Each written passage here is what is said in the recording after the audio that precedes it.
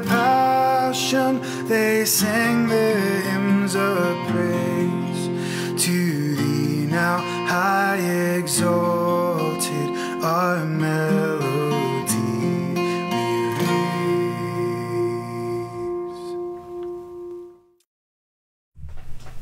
Good evening, everyone. Thank you for coming back for our Sunday evening service.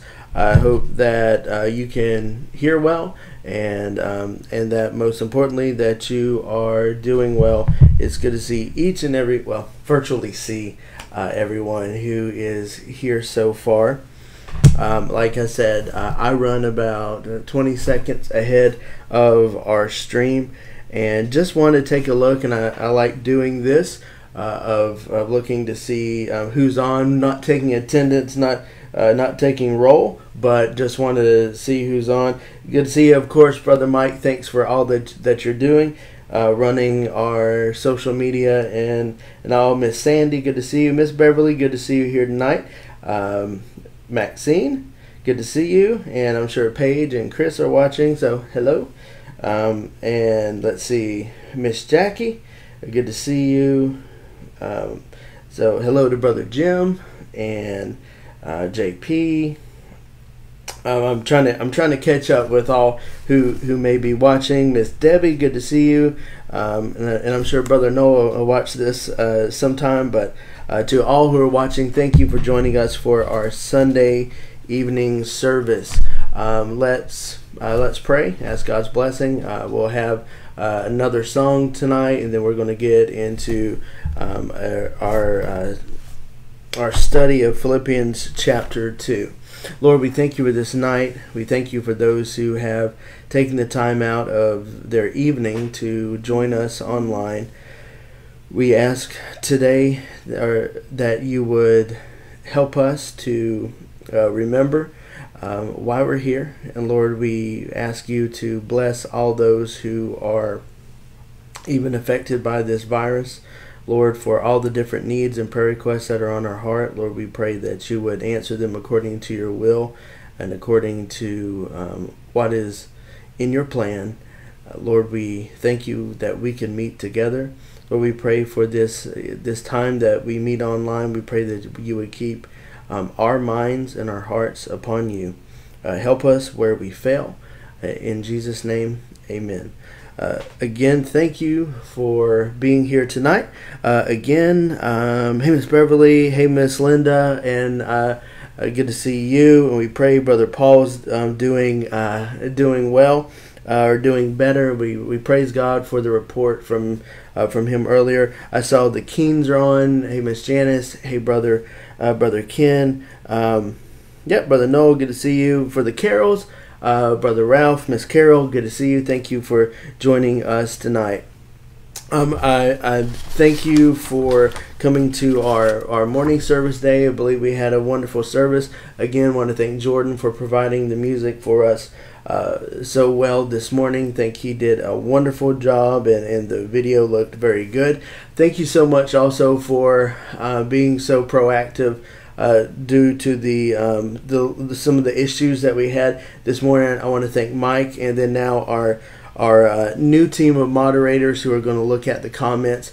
Here's how I feel. We want our message, our church, to be out there on Facebook, and we want anybody to listen in, but as long as they're being respectful. And so we're going to handle that more diligently, and it was the first time that's really ever happened. And so thank you so much for hanging in there. I know it was a little strange there for a while, but we're gonna take care of that. Oh, Miss Jean's there. We're gonna do the elbow bump. Miss Deidre, how are you? I was looking around all the pictures of you of your posting of what you're doing, worshiping digitally, and we think that is neat. I'm going to share some of those on another service, but I wanted to share one of my favorite internet pictures, internet memes that are going around. this is one of my favorites now.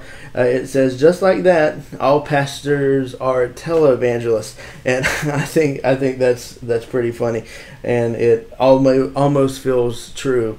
What maybe one of the televangelists feels like. Again, for announcements for the foreseeable future, at least of April, it looks like we're going to be doing all digital content, and so this is what this is just the way we're going to go. However, we're still doing essential duties at the church, and so we're not stopping our ministry. As I mentioned this morning, we're so thankful that the governor has viewed all over the state of Florida churches as essential business. Also, in terms of announcements, let's continue filling out the cards. So if you can have some cards filled out and dropped off at the church. If anybody has an update, please give an update of how many more cards that we need and dropped off at the church to give to Heartland Nursing Home. Again, just you can sign it your friend, no address or anything like that. Don't address it to anyone. So just remember that we do appreciate that. And again, no brotherhood, no sisters in spirit or business meeting. We can take care of if it's important or urgent business. We can handle it by phone. There are some things we're doing at the church. Again, Miss Jean and the Sisters in Spirit are in contact. Brother Moore and the Brotherhood, we're in contact as well. So everything's still going on well. Also, if you need something from us, we do have a digital connection card that you can fill out, and just make sure that if you need something, you fill out that card, you get in contact with us. One thing that I'm working for those who are unable to live stream, those like I talked to Brother Joe today, had a great conversation with him. I know he's not able to live stream our services. I'm working on putting our services on CD so they can at least listen to the sermons if they want. So if you know somebody who would like CD copies of the sermons, we are working on that. And I'm also working on creating an audio podcast feed for the audio of the sermons only during this time. So we're working on that. And again, I love how the churches are coming together and finding ways to spread the gospel. I want to bring another song today, and let's continue our worship with another song. And again, we appreciate all the free resources and the music that's been given to various churches so we can worship digitally.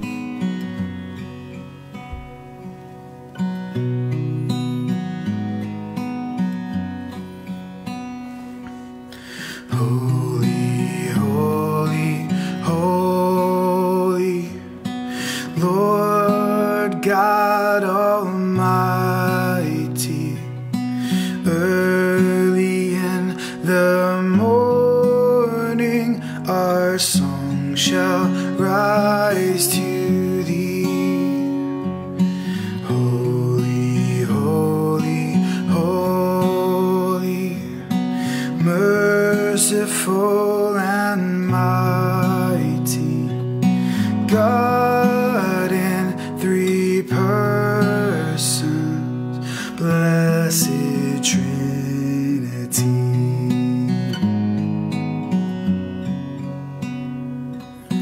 Holy, holy, holy, though the darkness hide thee, though the eye of sin form and thy glory may not see, only thou art holy, there is none beside thee, perfect in power, love and purity.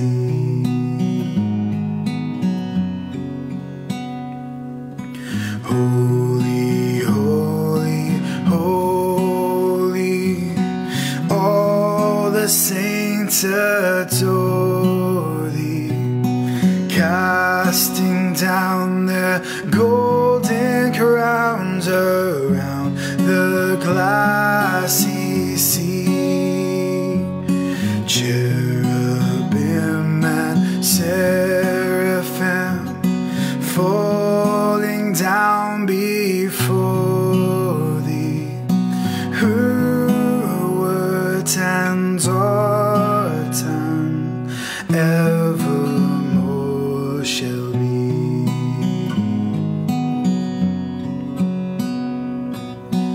Holy, holy, holy, Lord God Almighty, all thy works shall praise thy name in earth and sky and sea.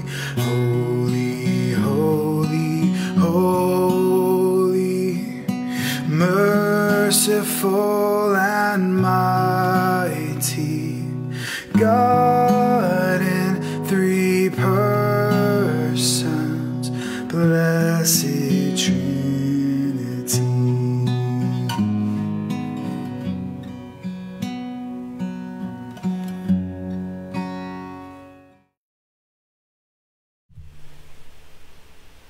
So we are back in a series of messages from the book of Philippians, and we've entitled this Living a Life Well Lived.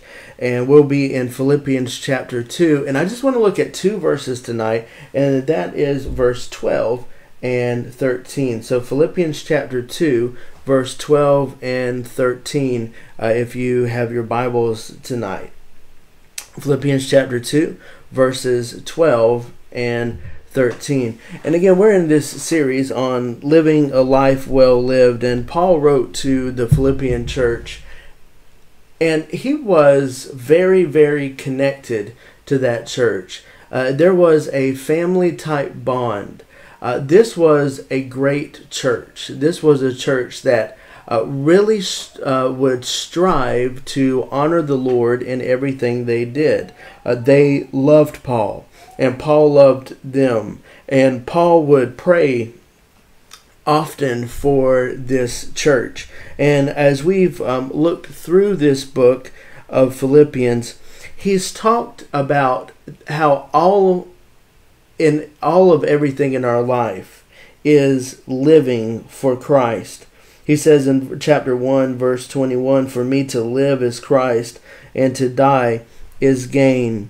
Verse 27 talks about living again. It talks about how we should let our conduct, our conversation, one translation says, our conduct be worthy of the gospel of Jesus Christ. And then he gives this idea of, let it be worthy whether I am here or whether I'm not.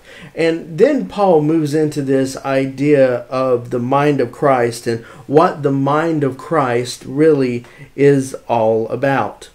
And then he goes from there to 2 great verses. Now, these 2 verses are connecting verses.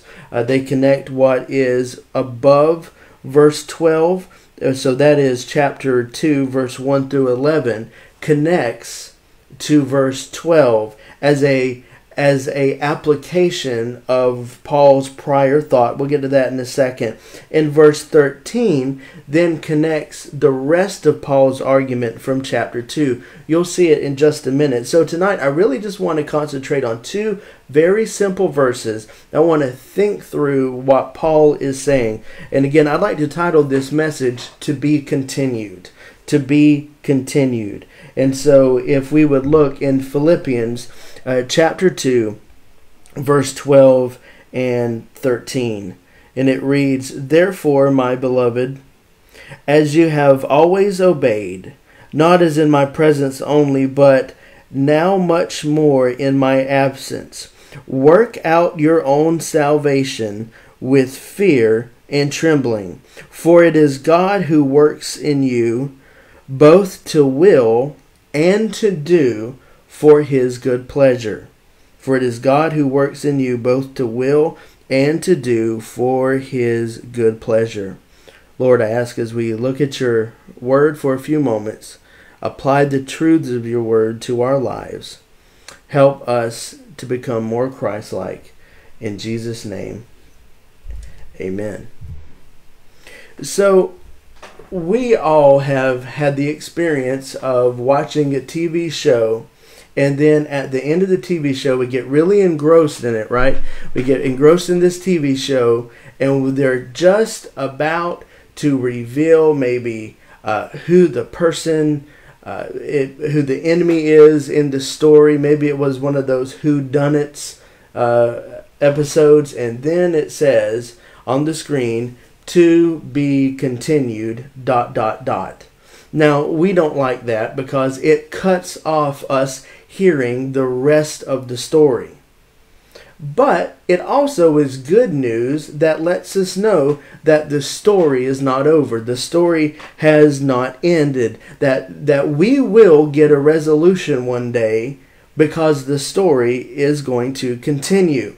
I like how, I don't know, you might not watch some of the new superhero movies, but at the end of the superhero movies, after the credits, they put a teaser, and it lets you know that, guess what, there's going to be another movie. This story doesn't end. Maybe all the characters die. That's a spoiler for one of the movies, or majority of the characters die. But now that there's a teaser, you know that the story is going to end. There's going to be some type of ending to this, and hopefully it's going to be good. To be continued. That is the idea of to persist. That there is something that is going to keep on rolling, if you will, in a story or in a book, or maybe in your life. Maybe there's something in your life where somebody said, oh, you just need to give up on that dream, but you persisted. There was a to be continued moment, and you did continue. Maybe it didn't work out the way that you wanted it to. However, there was a continued moment. In verses 12 through 13, and I can argue that in the entire chapter of Philippians, or in the entire book of Philippians, there is this idea of continuance and perseverance and persistence. Specifically in verse 12 and 13, therefore, my beloved brethren, as you have always obeyed, not only in my presence, but now much more in my absence, work out your own salvation with fear and trembling. For it is God who works in you both to will and to do for his good pleasure. There is this idea of continuance that Paul gives, this idea of persistence. There is a connection also, I believe, between what Paul is talking about in verses 1 through 11 to verse 12, as I've already said, that there is this idea that once a person has the mind of Christ, which is the mind of servanthood, which is the mind of humbleness before God, that they have a desire within them to have their lives to be continued. And that is to be continued being, as Paul said, conformed to the image of Jesus Christ. So I want to talk about this idea tonight of to be continued from verse 12 and 13. And this idea centers on the fact of obedience to Christ and becoming more and more Christ-like. So there are three specific elements in verse 12 and 13 that I want to talk to you about continuing in your spiritual journey. The first element is this, and this comes from the first line of verse 12. Therefore, my beloved brethren, as you have always obeyed, not as in my presence only, but now much more in my absence. I'm taking that as the first part of it. I want you to understand this, that continuing in our obedience to Christ and our pursuit of Christ is not seasonal. Continuing in our pursuit of Christ is not something that is designed to be a seasonal element of our life. Now we understand, since we have studied the book of Philippians for a number of weeks, and if this is your first time looking with us at the book of Philippians, just know that this church, as I said at the beginning of this sermon, is a great church. This is an obedient church, and their obedience and their loyalty is not to Paul alone. And it's really not about Apostle Paul, because Paul wouldn't put up with that.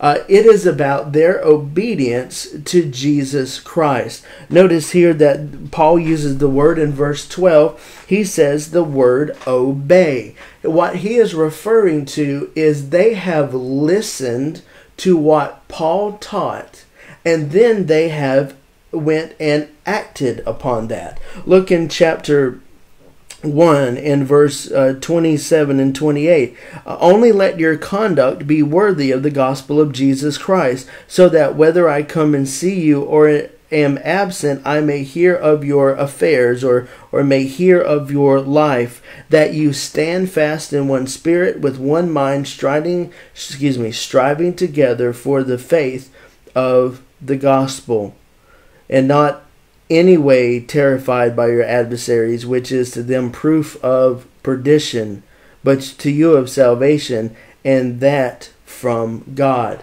What Paul is saying is this church is an obedient church to Jesus Christ. Now, Paul is not having the big head here, if you want to say that. Paul understands that what he teaches the church are not things he has come up with. These are the teachings of Christ. These are not Paul's ways or Paul's rules. These are Jesus Christ's ways and how he wants the church. And Paul knows, Paul is humble enough to know that he is just the delivery mechanism of what the Word of God has to say to the church.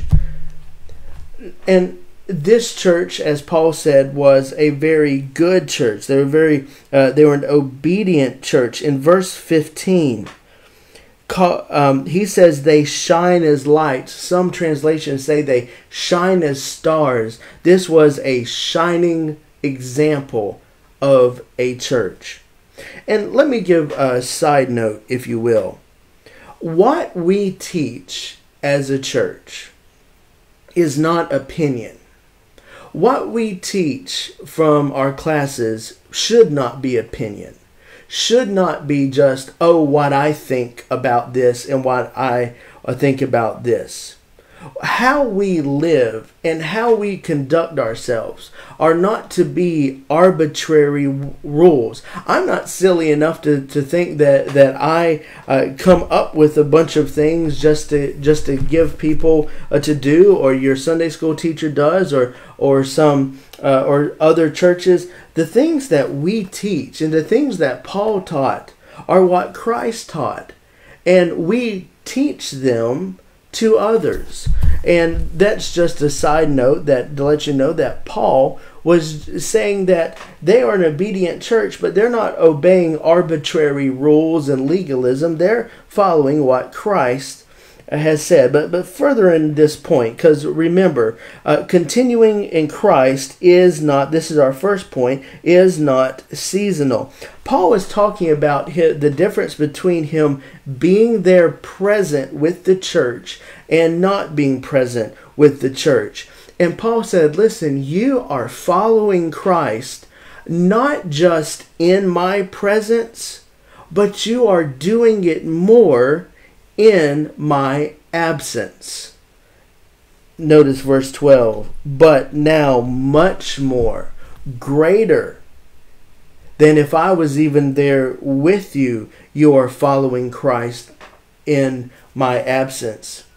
This teaches us that continuing in Christ, continuing our obedience, continuing our faithfulness is not a seasonal practice. Now, some of you may not be big sports fans, but you understand the idea of an off season.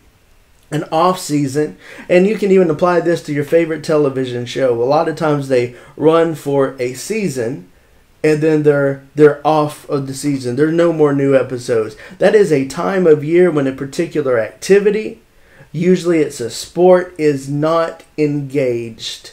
It's not played. It's not televised. There are seasons in our lives for everything. Remember in Ecclesiastes, the Bible says this, that there is a time to laugh and there's a time to mourn, there's a time to reap, there's a time to sow, there's a time to dance, there's a time to refrain from dancing, there's a time to embrace, there's a time to refrain from embracing, there's a time for war, there's a time for peace. There are seasons in our lives. But you know, there is something in our life. There's a few things you could argue, but there is one main thing that there is never an off season for in our life, and that is for following Christ. There, for the Christian, there is never a season in which you lay down your armor, you lay down your Christianity, you act as the world, you do as the world, and then you say, well, it's time for me to put on my religious gear. There is never an off season for the follower of Christ. This is why Paul used these words in his writings. I die daily to myself. It is a continuance in our life of dying to our flesh and to sin and following Christ. He also said this, that he wants his body, his self, to be a living sacrifice to God, because that is his reasonable service, his reasonable act of worship. Paul said to the preacher in the scriptures, and I believe this can apply to us in a variety of ways. He said, be instant. Be ready to proclaim the gospel in season and out of season. So that means that Christianity, that following Christ, that obedience is not seasonal. The gospel and evangelism and following Christ is always in season, even when the world says it's not in season. So you've heard of the Puritans before. There are great writers of theology and doctrine and application. And people think that the Puritans were a little bit hard on different issues, but I think it's good for us to look at the Puritans, because as one writer put it, the Puritans were biblical precisionists. They desired to love God and His Word with all their heart, soul, mind, and strength. The Puritans believed that all of life, everything in our life, is to be lived for the glory of God and the majesty of Jesus Christ. And so if we take what they said, if we take what the Apostle Paul said, if we do this, then we understand that Christianity is not a season of life. It is all of life. We don't have year 2 and 3. I'm going to be faithful to the Lord and faithful to obey Him, to be a part of a church, to do this and that. And then I'm going to take years number 4 through 6 off, and I'm just going to live as if I'm not really a part of Christianity. And something's happened. Now I'm going to come back to church. We don't need to be spiritually in trying to make Christianity a season of our life. It needs to be all of life. So let me ask a point of application tonight, and this is just for your own thought. What season are you in spiritually? And we all get in dry seasons. We all get drought seasons. We all get in seasons where the things of life have come upon us, and it's difficult to follow Christ. I'll be very honest. There are times when we get into what the church word is a backslidden state, a state of where we're not following Christ as closely as we should. But what season are you in your life? Is Christianity become something that is just a seasonal thing? Or has it been a determined thing in your life that you will continue to follow the Lord? We are in a season where there's a lot of silence in our lives. There is a lot of seclusion in our lives. We cannot gather together for our normal worship and normal activities. This is an opportunity for two things. This can be an opportunity to where you become lax in your spiritual obedience and spiritual disciplines. This is an opportunity where it's easy to set aside your faith. And what happens, it starts a trajectory that when we start to meet again, when we start to be able to get out and about, that you've gotten to a new pattern of living. That now following Christ is, I know it's important, but there are now other things that have seemingly jumped to a level of importance. Or you can use this season to build yourself up in the faith. One way to do this is to make sure that you set aside time to learn and to grow spiritually in Jesus Christ. Another way, and it's here in Philippians 2 and verse 4, let each of you look out not only for his own interests, but also for the interests of others. I want to apply that in a certain way, that we can do our best to encourage each other in our spiritual walk with Christ, to not give up, to keep walking, to continue to be in season. Continuing is not seasonal.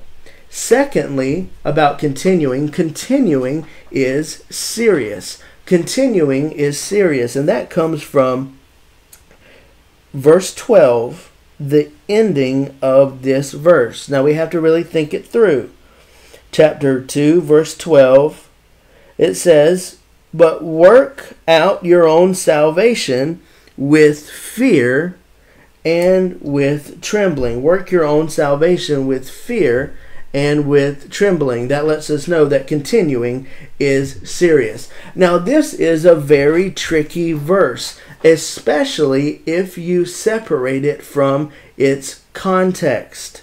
Now you could take this and teach this and it become heresy. So you have to be very, very careful how you handle, this is kind of the Bible study portion, this text right here, or that line of text. So let me read both of these together. Therefore, my beloved brethren, as you have always obeyed, not as in my presence only, but now much more in my absence, work out your own salvation with fear and trembling. Verse 13, for it is God, don't miss this, for it is God who works in you, both to will and to do his good pleasure. So, a commentator that I read said it like this: we work because God works. Think about that. We work because God works. So before we tie 12 and 13 together, let me look at that one line for just a second and deal with this phrase, and let us find out what work out your salvation is not saying. What it is not saying. It is not saying, firstly, that you must work to earn your salvation. There are religions, there are denominations that teach you must work in order to earn your salvation. You must do these things in order to have your sins forgiven and to have eternal life. let me gently push back on this. Maybe it's forcefully. But if this is how we are saved, by doing these things, and then we receive salvation, then there is no need for Jesus Christ. There is only the need to keep all the rules that God has given. Take the Old Testament and the rules that Jesus has given. And we have to obey them all, and then we get into heaven that way. But that's not what it is. Because if that is true, then we are all excluded from eternal life and from our salvation. Because our working is not good enough in ourselves to obtain or even bring about eternal life. So this is not saying you must work to earn your salvation. It's also not saying you must work to keep your salvation. We have been given eternal life as a gift. It is an unperishable gift, imperishable. We have been sealed unto the day of redemption. The Bible says that he who have begun a good work in you, it's in Philippians, will complete it. Will complete it at the day of Christ Jesus. We don't obey Christ and follow Christ to keep our salvation. We obey and follow Christ because we love him and his gift of salvation. Now, this is also just because our salvation is secure and it is kept in Christ does not give us a license to do what we please. That's called licentiousness. That's the big theological term for it. Paul said, should I sin so grace can abound? He said, God forbid. No, I should not do this. So we don't work to earn our salvation. We don't work to keep our salvation. And thirdly, think about this. We do not work, as this text says, or obey, as this text says, to appease an angry or a harsh father. Some people have a wrong view of the Christian life, and they have a wrong view of their relationship with God the Father through God the Son through the power of the Holy Spirit. They believe that Christ, or let me say it this way, that God the Father accepts them because of what Jesus did on the cross, but God is not happy about it. That he really doesn't love them. That he really doesn't care about them. He is just merely putting up with them and their lives. We don't obey Christ because God the Father is angry and that he is harsh and he doesn't love us. You might need a reminder that you are loved by your heavenly Father. And because of Christ, yes, because of Christ, you have been drawn near to God the Father. And he loves you. But we just have to understand what this was not teaching. Let's move on for sake of time. The idea here of working out your salvation with fear and trembling is the idea of one study Bible puts it this way: continually working to bring something to fulfillment or to completion. Believers' responsibility for active pursuit of obedience in the process of sanctification. The word used here in salvation is a very, very large term. It's not that moment that you just accept the Lord as Savior. The idea of salvation throughout the Bible is you are being saved. It is a continual thing that God does in our lives. But what Paul is trying to teach is that there is an active responsibility on the believer to continue to pursue obedience and their own holiness and sanctification. Believers also should not have a cavalier attitude towards obedience to Christ. We should not do this in our personal lives. Just a you'd say a flippant attitude towards following Christ. This is important in our personal lives. This is important as a church. There are some churches, and I'm not trying to be disparaging, especially now that we are live for anybody to see, but there are some churches, and I've seen them, they are very flippant towards the holiness of God and what God requires of us. And that God, and I'm not talking about styles of things, I'm talking about in obedience to His Word, in teaching the truth of God's Word, and not being honest and forthright with the people. A church should be serious about their attitude towards following Christ. It should be personal in each of our lives. It should be corporate. And it should be active in our lives. And notice this. It is with fear and trembling. The idea, one writer puts it, of offending God and a righteous awe and respect of God should be kept in our mind.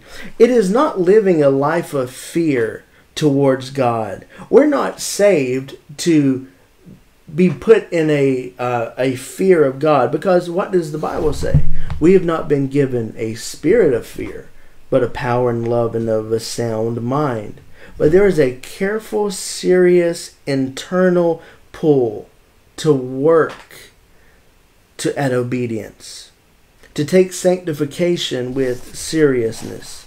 Is it difficult? Yeah, it is difficult taking it serious sometimes. It is very difficult following Christ sometimes. But you might ask yourself, so what do I do? What if I don't know how to do this? How do I know that I can do this? Or how do I know that this will happen in my life and I will be able to obey and do this with fear and trembling? Because I want to take it serious. I don't want it to be seasonal. Now, we have to see the most beautiful verse that connects with verse 12. And we have to think about it like this. Continuing is supernatural. And I'll close with this. Continuing is supernatural. For it is God who works in you, notice this, both to will and to do for His good pleasure. For it is God who works in you. So you don't know how you're going to do this. You don't know how you're going to obey the way you want to obey, take it serious the way you want to take it serious. The wonderful thing is God is the one who is empowering you. A lot of times we think God is saying, oh, well, look, they missed it. They missed the mark. They don't understand. They can't do it. I wish they would do better, because, if they don't do better, they're not going to make, and all this sort of stuff. No, here's the beautiful thing about Christianity. Because of the Holy Spirit in our life, God is actively empowering us to do what He asks, to do the task of obedience. He is being supernatural in your continuing. Notice He is working. Verse 13, He works in you. The word means, the word work is the idea of, we've talked about this before, of energizing. John MacArthur says, God energizes both the believer's desires and his actions. How great is that? That God energizes, starts to do work in your life that you would desire to obey and desire to follow Him actively in your life. He is giving us the desire to continue and the power to continue. Do you desire to read His Word? Do you desire to know His Word, not for just somebody else, but for your own soul? Do you desire to pray? Do you desire to have faith? Do you desire to obey? If you do, God is working in you. But let me say this to somebody else. maybe sitting out there, if you have no desire to obey, if you have no desire of the things of God, if you have no desire for the things of His Word, if you have no desire to read His Word, if you have no desire to have fellowship with fellow believers, if you have no desire to see souls be saved, if you have no desire to have the conviction of the Holy Spirit tell you where you're wrong in your life, if you feel no remorse for sin, then may I suggest that you might not have ever had God change your heart. You might have trusted religious things. You may have trusted in what you knew of church, or you enjoyed the church community, but you've never trusted Christ. The Bible says that when somebody has put their faith and trust in Jesus Christ, the Holy Spirit comes in them and starts to do His work. Why does God do this? Why does God continue this supernatural work in our life? Notice this: it is God's good pleasure. When you thank God for helping you, when you thank God for empowering you to obedience, you know what God says? My pleasure. My pleasure. Why is it His pleasure? It is His pleasure because it is for His glory. It is also His pleasure because it is for our good. Right now, let me just ask you, maybe it's just in your mind. Well, why don't you thank God for doing this work? If you're a Christian, if you're feeling this wanting to follow Christ, thank God, because that is a sign He is doing work in your life. As the old song says for kids, but it's really for all of us. He's still working on me. You know that song. And right now, ask Him to increase His work in your life so you'll increase wanting to do His will in your life. Here's the thing. Our lives are all to be continued. We're all still a work in progress. The story of our obedience to Christ is being continued right now. It is supernatural. It is serious. It is not seasonal. But thanks, as Paul says, thanks be to God, we have Christ. Because only through Christ do we have the power to do any of this. And it makes us worship Him. It makes us thank Him even more.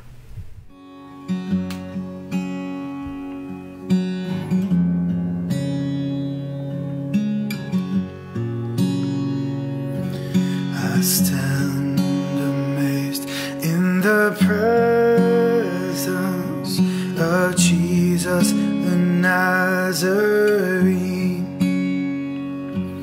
and wonder how He could love me, a sinner condemned unclean, singing how marvelous, how wonderful, and my song shall ever be.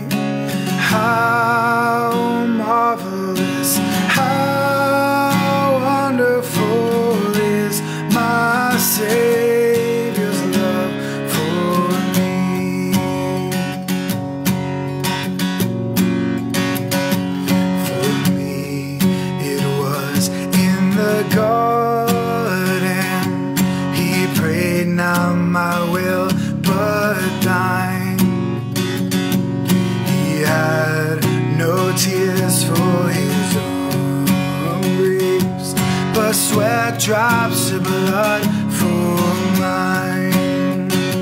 Singing now marvelous, how wonderful, and my song shall ever be. How marvelous, how wonderful is my Savior's love for